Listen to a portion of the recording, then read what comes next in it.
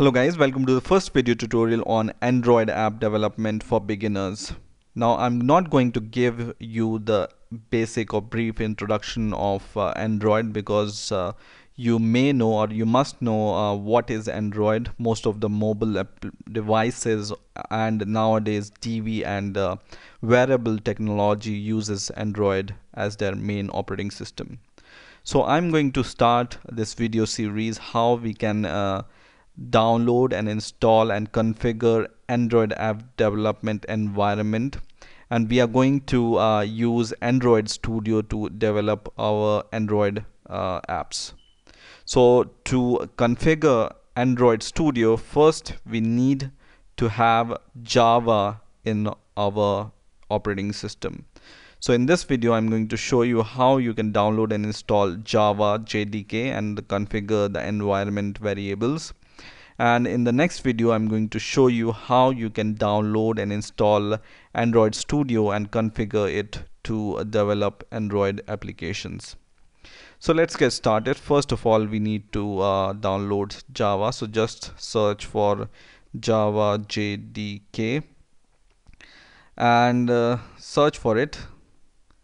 It's Java JDK, and most probably the first link here will appear from www.oracle.com and / some URL.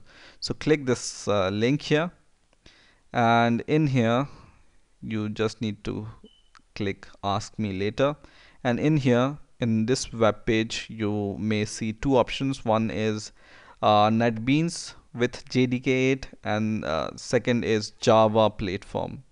So NetBeans is an IDE to develop Java applications, and at this time we don't require this. We are going to download this Java on our system, so just click this icon Java, and in here you may see different options for downloading Java JDK for Windows, Mac, Linux, Solaris and other operating systems. And this series I'm going to show you how to develop Android apps on Windows, so we will do it on Windows. So just click the option I accept, and in here if you are running Windows 8, it's most probable that your operating system is 64-bit operating system. So I'm going to download this 64-bit Java executable file from here. So just click this JDK -8U25. At the time of making this video, JDK 8 is the latest one. So I'm going to click this link to download this JDK file, which is an executable file, and it can take some time to download. So I will let it download, and I will see you when it's fully downloaded. So now my download is complete, and I'm going to run this executable file, and I will say yes, and it will prepare the installer for us for installing Java. And once this is prepared, it's easy to install Java. You just need to click some next buttons, and most probably it will be installed in few minutes on your Windows operating system. Or if you are using Mac, I think they already give updates for Java, so you don't need to do anything. And it says that Java is already there in my computer, so I don't need to do anything.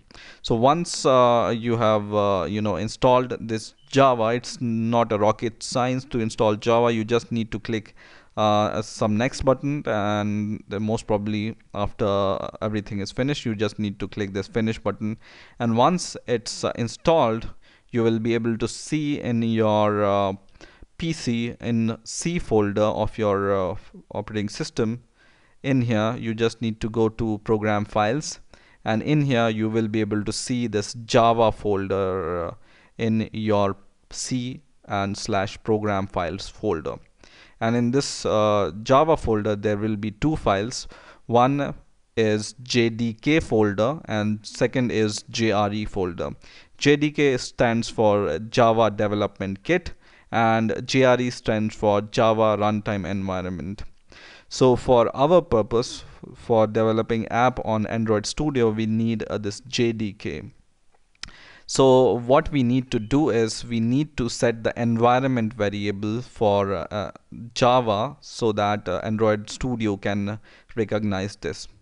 So what I will do is I will copy this path from here, which is C colon slash program files slash Java slash whatever is the name of your JDK folder. So it starts from JDK. So just copy this path from here, and now we are going to go to the system. So just search for system, and in the system we are going to go to advanced system settings. Okay, so go to the advanced system settings, and in here in the advanced system settings you need to click environment variable, which is this option. And in here what you need to do is you just need to click in this system variables. You just search if this Java home variable is there, and if it's not there you just need to click new. Most probably you need to give this environment variable, so click new, and in here you just need to write Java underscore home all in capital. So Java underscore home, everything is capital. So you should do, or you should write this Java home exactly the same, Java underscore home. Okay, and then copy the path or paste the path which you have copied from here, which was your C colon slash program file slash Java slash JDK. Okay, this path you will get after installing Java JDK. So you just need to do this, click OK and click OK and click OK, and everything is done. So now Java JDK is installed on your system, and you have successfully set the environment variable for JDK. So that's it for this video. In the next video we will see how we can download and install Android Studio for developing our Android apps. So stay tuned and please rate, comment and subscribe, and bye for now.